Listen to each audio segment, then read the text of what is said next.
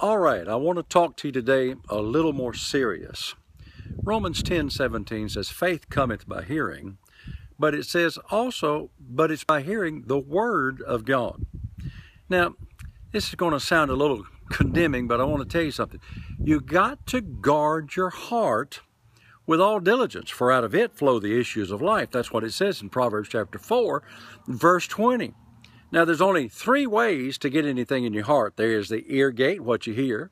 There is the see gate, what you see with your eyes. There's the mouth gate, that is what you speak with your mouth.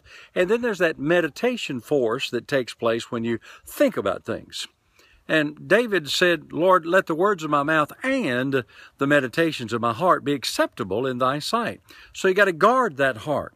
Now, let's go back to Romans 10:17, where it says, faith cometh by hearing. Well, faith for the wrong thing also cometh by hearing. You go to an old typical dead religious church and they every Sunday say, all things work for the good of them that trust the Lord. And you know how it is. Everything's good. So God might make you sick to teach you something. You hear that week after week after week after week. Then when something is bad going on in your life, you think, well, what's God trying to get through to me?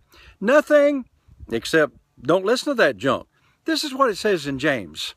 Every good gift and perfect gift comes from God, and so therefore the bad stuff comes from the devil. So if you're hearing the wrong thing, then you're believing it's going to be wrong, and you're receiving it's going to be wrong. So watch this. If you're hearing God's out to get you, God's going to teach you something, well then when something's bad comes, you don't know whether to receive it, or to resist it.